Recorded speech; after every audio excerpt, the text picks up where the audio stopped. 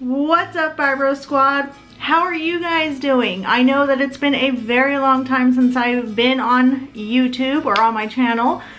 But anyways, today I'm going to be definitely sharing some tea with you. Catching you up on everything that's been going on with me and all the good details basically.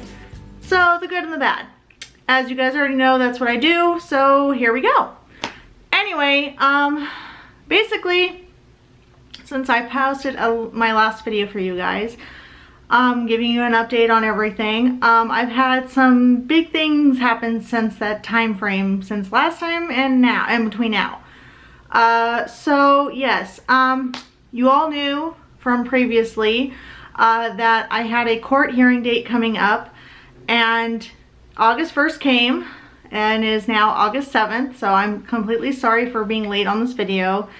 So yes, I did have my Social Security disability hearing for my case to be approved or not. Let me tell you that that day, August 1st, it was on a Thursday in the morning at 10 a.m. So it was just craziness. It really was. I was so scared, and it was just insane to be in that courtroom giving my testimony and having to just be in the presence of the judge and my lawyer and the clerk and the actual unemployment office assistant that they had there to be accounted for, to have his statement put into my case as well. So there was a lot going on. Basically everything I got, sadly my lawyer told me before, a couple minutes before we went into my actual court hearing, that I, of course guys, I would get the one judge that isn't very easy to be around. Basically, I was told that she does not like you to stall on your questions, that you have to be on point. She doesn't like you to, you know, get off subject, and that she was just basically not a very easy person to speak in front of. So of course, after him telling me that, I just started to freak out even more. My anxiety got worse. I was just panicking. And let me tell you, the night before I actually went to my court hearing date, and I am going to tell you guys this tip right now, and it's very important for you to do that, especially for those that have memory problems like myself that come along with fibromyalgia. Make a list, a little note, get like an index note card, write down your key little points that you want to address in your interview and your statement, so you don't get lost, you don't forget everything, you know, that you deal with symptom-wise, you know, pain and all that stuff. Because unfortunately, I got in there and I blanked. I literally blanked on every single symptom and every single problem and challenge that I have, and I literally blanked. So of course, because I didn't listen to myself and make that index card, which I totally recommend you guys to do if you have your court hearing update or your court hearing coming up soon, please make sure that you do that for those of you that, again, do have memory problems, because it will help you, trust me. And I wish I had listened to myself, but of course I didn't. So yes, unfortunately I didn't get to say all that I wanted to say because it all came to me after I had left the courthouse. So yes, lesson learned. So that is a good tip for you guys to also do, and it is extremely helpful. But I went through the whole thing, the experience listening to the city unemployment people telling me the list of jobs that I can qualify for, just after giving my statement on my disabilities and what I'm not able to do, and how life is a, you know, daily struggle for me and all that stuff. It was just overall a very stressful situation, and right now, again, I'm stuck on a waiting period. It could be between anywhere from 2 to 3 months before I actually receive a final wording and call or judgment on if I'm going to be approved or not. So basically, I'm supposed to receive a letter in the mail from the judge giving her, you know, her answer. So, you know, it sucks that unfortunately I wasn't able to get an answer right then and there. I was really hoping for that. Some people do get answers right away. Some don't. Unfortunately, I'm in that category, so now I have to wait again. It's just more stressful waiting to find out if I'm going to be approved or not. And I didn't have the easiest court hearing date, especially with, you know, just the judge in general being the way that she was. She was a very nice woman. Yes, I understand she was very direct. She was doing her job as all government officials do. But my lawyer did tell me that out of all the years that he has, you know, gone before her with other clients, she has never ever, or he has never ever seen this judge get along with someone so well. So basically the judge liked me at the end of the day, and maybe that's a good thing. Maybe that will help my case. But also too, I'm a person that literally has disabilities, and I'm not able to do the normal daily life that everyone is able to do because of my health issues. And it sucks because a lot of people out there abuse the system, and which have caused a huge problem for those people like myself who are trying to get Social Security disability benefits because of their stupid mistakes. And it sucks because we're paying the price for other people's stupidity out there and for lying and just, you know, manipulating the system, which is not right to do. If you don't have a disability, you shouldn't be receiving benefits. Period. Simple as that, guys. And it sucks for us because we do suffer with chronic pain every single day. Memory problems, chronic widespread pain, we deal with headaches, you know, cold and flu symptoms, back pain, joint pain, stiffness, so much we deal with on a daily basis. And it sucks because we're not able to get that recognition of being actually classified as a disability. So yes, guys, that is the tea that I wanted to spill for you guys to let you know exactly what's been going on with me and since what happened, or basically what happened with my court hearing date, because I'm sure you all want to know exactly how it goes and all that. It's a very stressful situation, but again, please make sure that you do that index card little tip or writing down your key points, you know, all your symptoms and all the things that you basically struggle with. But most importantly, when giving a description about, like, okay, what are your limitations, if I'm saying that right, guys, limitations on like weight, how much weight can you lift, how long you can walk, how long you can drive, how long you can stand, please make sure you include that time frame into your notes so you do have that to state that clearly, because you will be asked those questions. And I wish you guys all the best in the world and luck. I am sending all my prayers and love and good vibes towards all of you guys out there that are going through that crazy time right now where you're going to have your court hearing date.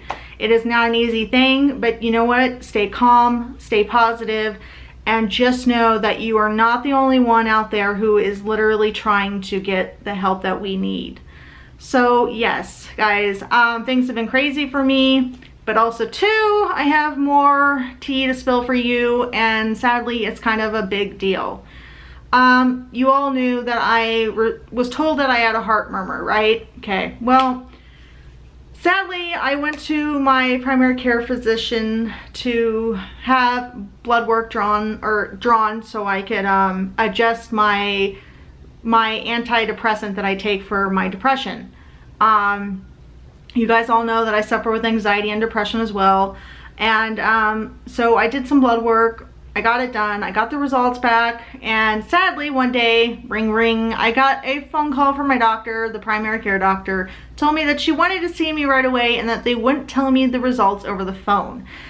So that is never really a good thing when you want to hear, especially when you hear the doctor wants to see you right away. Sometimes, you know, it's nothing, but most of the time that means that something's up. Well, something was up. So I got to my appointment. I went to go see her the next following day after I was told that I needed to come in. And I found out that my cholesterol basically all my cholesterol levels. I think there's 3 different categories of cholesterol levels that they do blood work on, or, you know, want to check in that area. So basically, it came back really bad. So I am now on a certain medication to bring down my cholesterol level.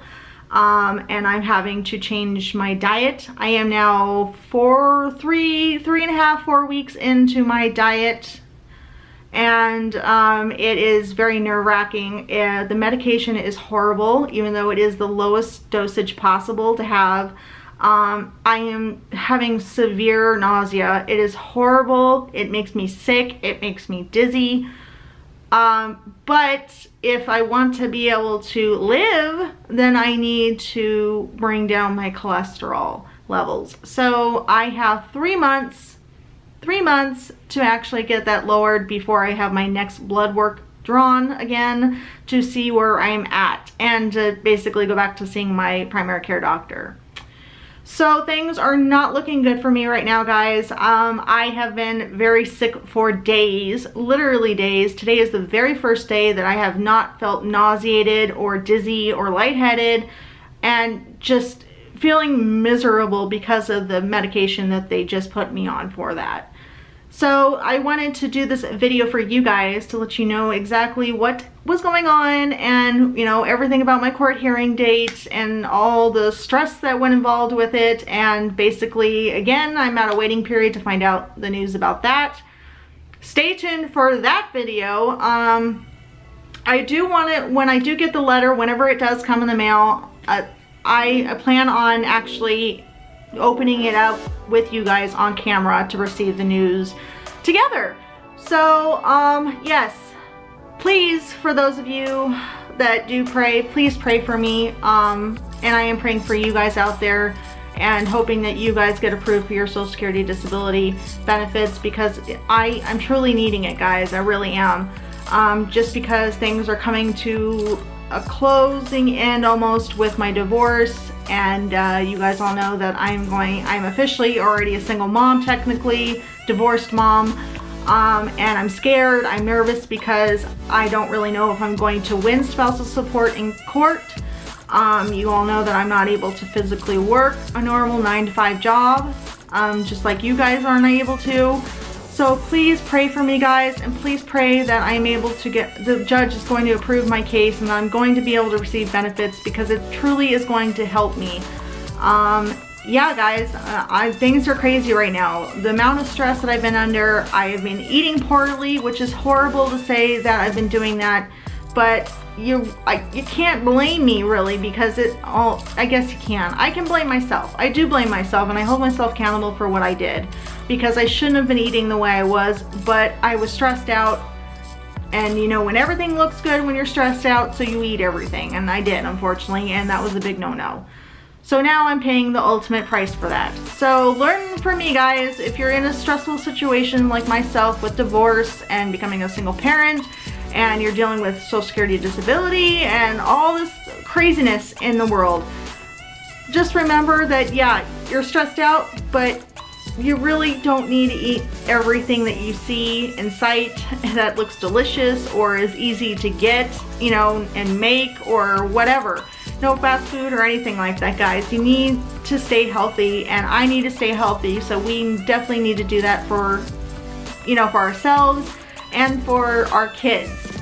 So yes, guys, I have been gone again, and I know I am really sorry that I haven't been posting as much as I have been, and it's just been crazy, because you all know when you get a new medication put into your regimen, your body is going to react to it a certain way, and you don't know how that's going to go. So I've been nauseated, miserable, and stressed out to, you know, you couldn't believe how much stress I've been out or under, but I'm working on it. It's a work in progress, guys. That's just life. So yes, guys, things have been a little bit nutty for me, but I am still around, and I plan on definitely revealing to you exactly what happens and when I get that letter from the judge. So yes, I plan, stay tuned for that video when I open it. That will definitely be, you know, coming up hopefully soon, sooner than later, hopefully, fingers crossed and prayers.